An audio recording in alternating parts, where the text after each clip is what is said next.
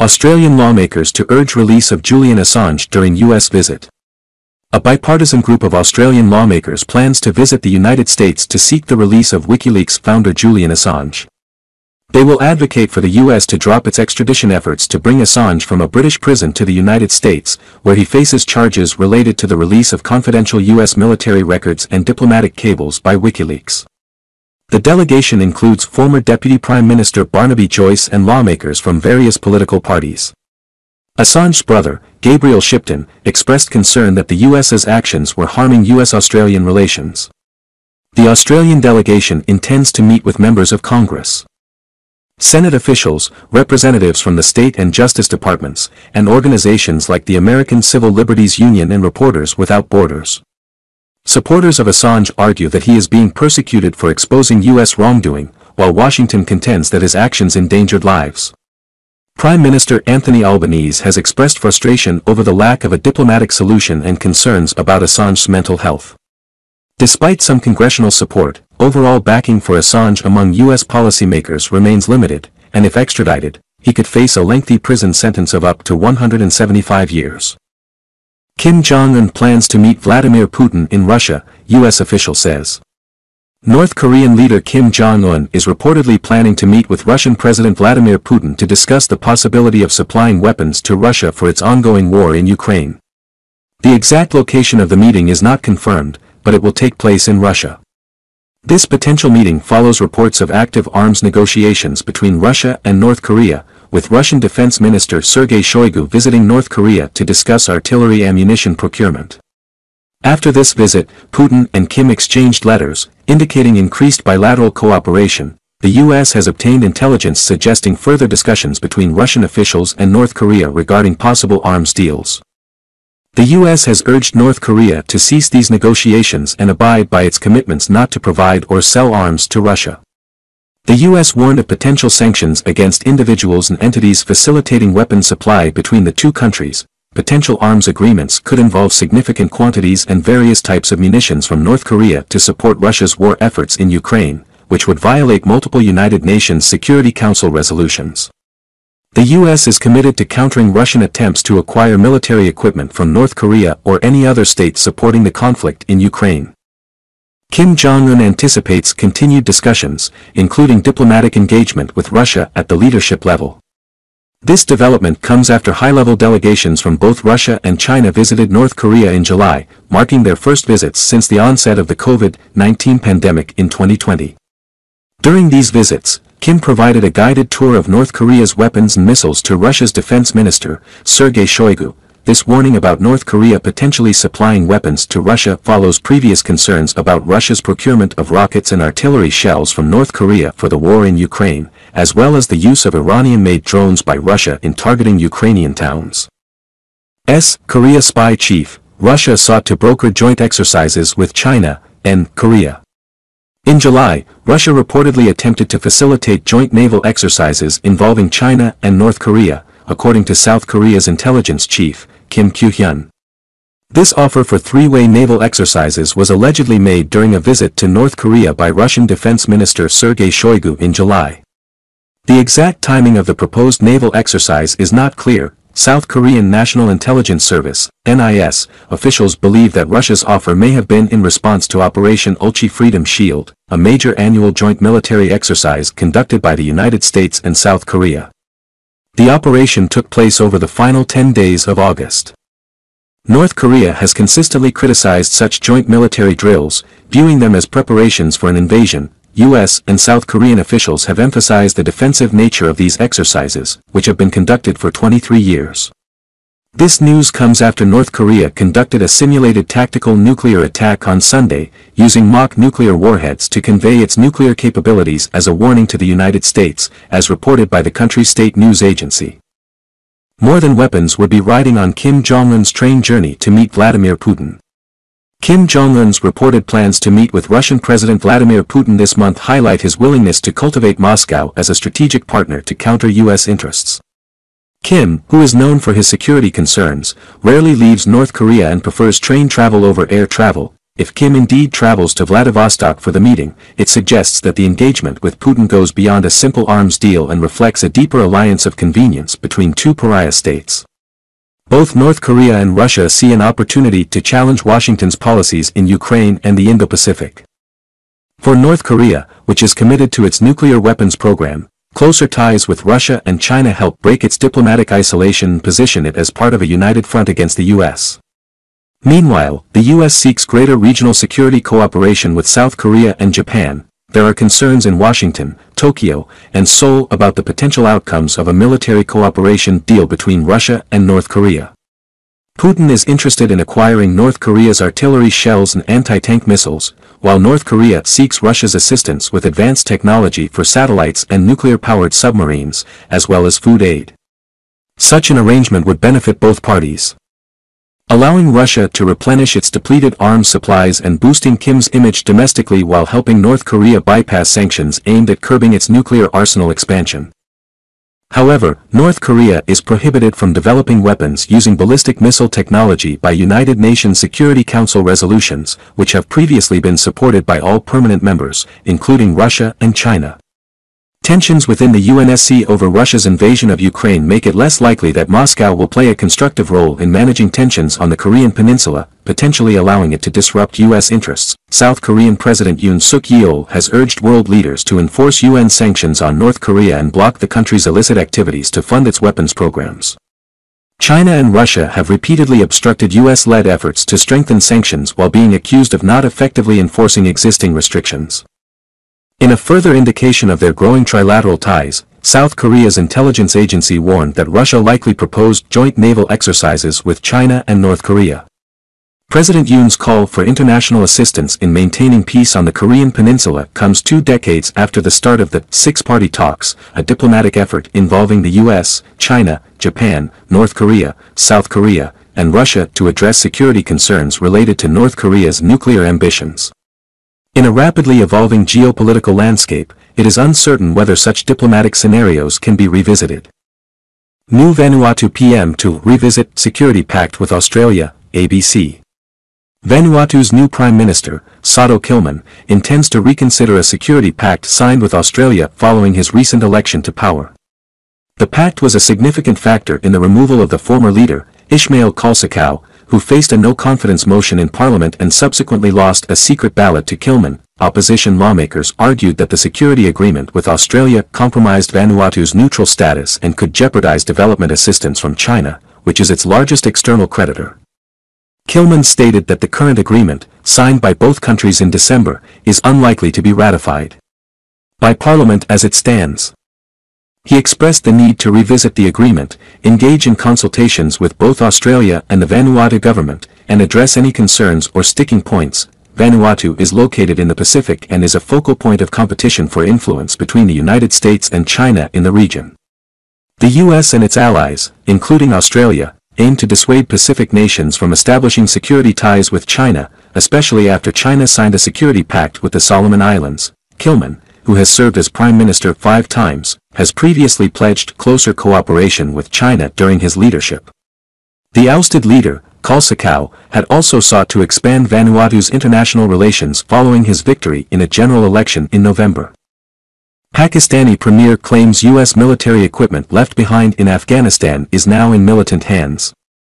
Pakistan's caretaker Prime Minister, Anwar ul-Haq Kakar, has claimed that U.S. military equipment left behind during the American withdrawal from Afghanistan has fallen into the hands of militants, including the Pakistani Taliban. This equipment, which includes items such as night vision goggles and firearms, has enhanced the fighting capabilities of the Pakistani Taliban, posing a new challenge for Pakistan. The Pakistani Taliban, also known as Tehrik-i-Taliban Pakistan, TTP, has intensified attacks on Pakistan's security forces in recent months. While they are a separate militant group, they are considered allies of the Afghan Taliban. Following the U.S. withdrawal from Afghanistan in August 2021, the Taliban took control of the country, and U.S.-supplied military equipment left behind fell into the hands of the Taliban, including guns, ammunition, helicopters, and more. The exact value of the equipment is significant, though not precisely known. Prime Minister Qatar did not provide concrete evidence linking the Afghan Taliban and the TTP but called for a coordinated approach to address the challenge of the leftover equipment. He did not criticize the Afghan Taliban, as Pakistan has attempted to establish communication and act as an intermediary between the international community and the new rulers in Kabul. Two anonymous security officials in Islamabad suggested that the TTP either purchased the equipment from the Afghan Taliban or received it as an ally. The TTP has claimed to possess advanced weaponry, including guns with laser and thermal sighting systems, enabling them to target Pakistani troops from a distance. Qatar emphasized Pakistan's commitment to defending its territory against militants but ruled out talks with the TTP, as they unilaterally ended a ceasefire in November. Pakistan, a key U.S. ally in the war on terror, has faced economic crises and political turmoil. Qatar stated that all political parties, including the opposition party led by imprisoned former Prime Minister Imran Khan, would be allowed to participate in the upcoming elections. However, Khan is not eligible to run as he is serving a prison term for corruption. Despite his ousting in a no-confidence vote in April 2022, Khan remains a prominent opposition figure in Pakistan. Media: Belgium buys Sea Sparrow missiles from Germany to deliver to Ukraine. The Belgian Defense Ministry has purchased a stock of short-range Sea Sparrow missiles from Germany, and more than half of these missiles will be delivered to Ukraine. Belgium acquired 14 radar-guided sea-to-air missiles at a cost of €7,000, $7,600, per unit, which were previously used on a decommissioned German frigate. Belgium intends to donate 8 of these US-made missiles to Ukraine, representing a form of military aid that showcases Belgium's support for Ukraine.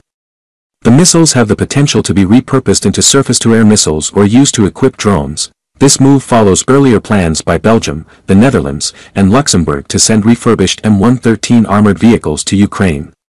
Additionally, these three countries are part of an international coalition dedicated to training Ukrainian pilots on F-16 fighter jets, as announced during the NATO summit in Vilnius in July. Putin says he won't renew the grain deal until the West meets his demands. The West says it has.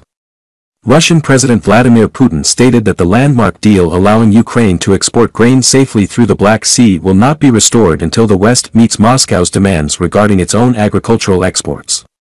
This announcement dashed hopes of reviving the agreement during talks between Putin and Turkish President Recep Tayyip Erdogan. The deal, which involves grain exports from Ukraine, is considered essential for global food supplies, particularly in regions like Africa, the Middle East, and Asia.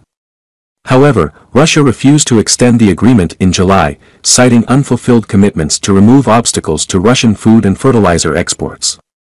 Despite Russia's complaints, it has been exporting record amounts of wheat. Putin reiterated his concerns, stating that if the commitments were honored, Russia could return to the deal within days. Erdogan expressed hope for a breakthrough and mentioned that Turkey and the UN have developed new proposals to address the issue. The failure to revive the agreement could have significant impacts on countries like Somalia and Egypt that rely heavily on Black Sea grain.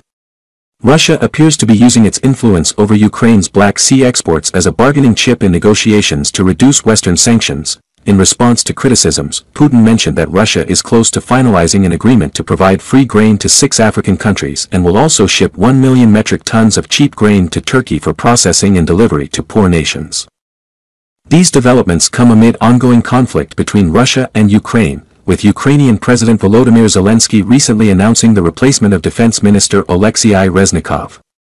Russia has strengthened its military ties with North Korea, with the possibility of joint war games and discussions on weapons sales. The United States has expressed concerns about Russia's efforts to acquire artillery ammunition from North Korea, with expectations that Jong Un may travel to Russia for further discussions in the near future. Letters exchanged between Putin and Kim indicate that talks on a weapons sale are advancing, albeit at a surface level. Russia upends global grain trade. Russia has solidified its position as the world's leading grain exporter, benefiting from a record harvest and competitive prices, while the conflict in Ukraine has disrupted the global grain market. Ukraine, a major exporter of wheat and other food commodities to developing nations, lost access to the Black Sea route for its shipments due to Russia's invasion. Initially, Moscow imposed a blockade on Ukrainian shipments via the Black Sea but later agreed to reopen the route under a deal brokered by the United Nations and Turkey, which included inspections of ships to prevent them from carrying weapons. However, Russia withdrew from the initiative in July. The disruptions in the Black Sea region have prompted Ukraine to divert its grain exports through alternative routes, such as the Danube River, trucks, and trains. However, even the river route is not entirely safe, as infrastructure has come under attack, including a recent drone strike on a grain export hub on the Danube. Global wheat production for 2023 to 2024 is expected to be smaller than in the previous year due to the impact of climate change on harvests in Canada and Australia, and consumption forecasts surpassing production by 20 million tons. Therefore, there is strong global interest in Russia's wheat production, with many hoping that Russia's 45 million tons of wheat will reach the market. Russia has become the top wheat exporter, supplying a quarter of the world's wheat exports. It has also built up a significant grain stockpile, and agriculture is now Russia's third-largest sector in terms of trade, following fossil fuels and minerals. Moscow has maintained low grain prices to gain a competitive edge and has offered special prices to countries like Egypt, a significant buyer of Ukrainian wheat. Russia's ability to produce and export more grain than any other country has allowed it to redraw trade maps, altering the traditional import patterns of countries. Egypt and Turkey are top importers of Russian wheat, with Egypt importing 80% of its grain from Russia and Ukraine, while Turkey processes wheat into flour for export to the Middle East, Africa, and Asia. Countries that rely heavily on bread consumption, such as those in the Middle East and Asia, are most dependent on Russian wheat. Several African countries that import wheat have remained neutral in the Ukraine conflict to avoid upsetting Russia, but they also supported the grain deal as it helped stabilize food prices that had risen due to the invasion. Pope acknowledges his Russia comments were faulty. Pope Francis clarified his recent comments on Russia, which were interpreted by Ukraine as praise for imperialism. He stated that his intention was to remind young Russians of their cultural heritage rather than endorsing political imperialism.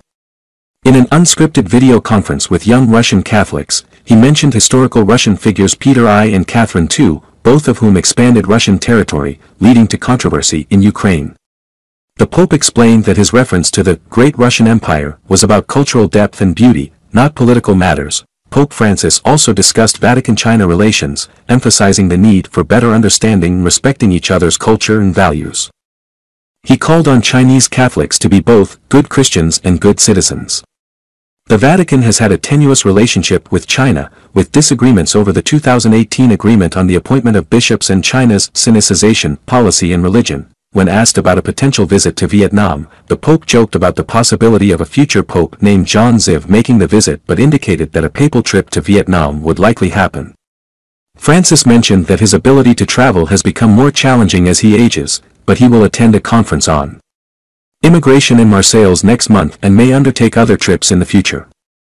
Clashes erupt in Sweden's third-largest city after another Quran burning and at least 3 are detained. Clashes erupted in the Rosengård neighborhood of Malmö, Sweden's third-largest city, after an anti-Muslim protester burned a copy of the Quran. The protest led to violent confrontations, with protesters throwing rocks and setting numerous cars on fire, including in an underground garage. At least 3 people were detained during the clashes. The incident started when an anti-Islam activist, Salwan Momika, desecrated the Quran, leading to an angry mob attempting to stop him. The Rosengård neighborhood has witnessed similar clashes in the past, and banners condemning the Quran burning were displayed during the recent unrest. Swedish Prime Minister Ulf Kristersson condemned the violence and vandalism, emphasizing that such actions were unacceptable regardless of the reasons behind the riots. Salwan Momika, a refugee from Iraq, has engaged in several anti-Islam protests involving Quran burnings, primarily in Stockholm. Swedish authorities have allowed these actions, citing freedom of speech. However, these Quran burnings have sparked outrage in Muslim countries, resulting in attacks on Swedish diplomatic missions and threats from Islamic extremists. Muslim leaders in Sweden have called on the government to find ways to prevent such incidents. Sweden abolished its last blasphemy laws in the 1970s and has no plans to reintroduce them. Nevertheless, the government is considering enabling the police to reject permits for demonstrations on national security grounds, as part of an ongoing investigation. Biden will nominate longtime aide who worked for the First Lady to become U.S. ambassador to UNESCO. President Joe Biden plans to nominate Courtney O'Donnell as the U.S. permanent representative to UNESCO, the United Nations agency focused on education, science, and culture. O'Donnell is a longtime aide with experience in public affairs, strategic communications, and global partnerships. She currently serves as a senior advisor in Vice President Kamala Harris's office and as acting chief of staff for Harris's husband, Doug Emhoff. O'Donnell has worked on various national and global issues, including gender equity and countering anti-Semitism. She was also the communications director for Jill Biden during her time as Second Lady. The U.S. recently rejoined UNESCO after a 5-year hiatus initiated by the previous administration, and the Senate must vote on O'Donnell's nomination. China's Fukushima-linked seafood ban is unacceptable, Japan tells WTO. Japan has expressed its strong objection to China's ban on Japanese seafood following the release of treated water from the Fukushima nuclear plant. Japan called China's action totally unacceptable and urged it to repeal the ban immediately. Some Japanese officials have suggested that Japan may file a complaint with the World Trade Organization, WTO, with support from the United States. Japan plans to explain the safety of the released water at diplomatic forums, including the ASEAN Summit and G20 Summit this month.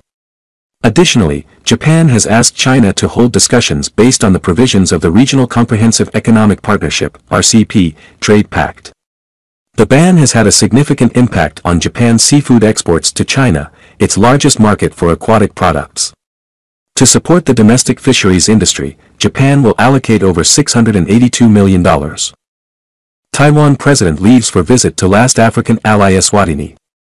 Taiwan's President Tsai Ing-wen has departed for a visit to Eswatini, Taiwan's last African ally. Taiwan currently has formal diplomatic ties with only 13 countries, most of which are smaller, less developed nations in Latin America, the Caribbean, and the Pacific. Tsai emphasized Taiwan's commitment to engage confidently with the world and demonstrate its positive influence.